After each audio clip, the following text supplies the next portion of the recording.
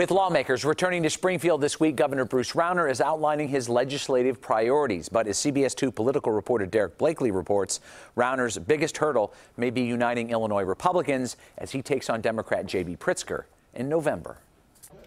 Governor Rauner says he summoned the 4 legislative leaders to his office for talks on Thursday.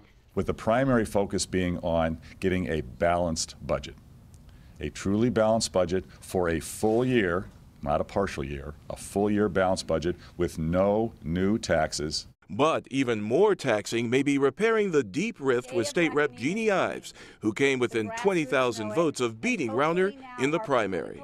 We called her office right after the primary. We were told at the time that she did not have an interest in speaking with me or meeting with me at this point.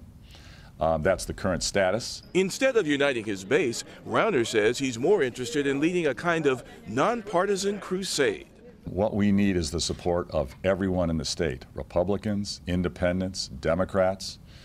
We need everyone to come together to push back against the corruption and the failure of the existing regime that's controlled our state. Speaking later at the City Club, Senate Minority Leader Bill Brady said the most powerful agent for Republican unity will be J.B. Pritzker. That's the simple election question. If you think we can grow our state by raising the tax burden on families and businesses, vote for J.B. Pritzker, because he clearly supports that. But Republicans are taking a big chance if they believe their most powerful force for victory is that the opponent is so distasteful.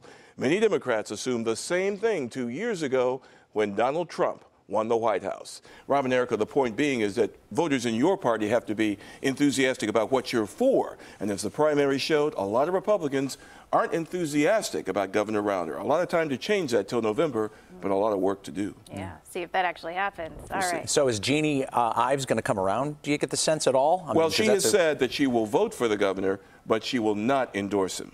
And again, they have not met or spoken since the election. Right. Thanks, Derrick.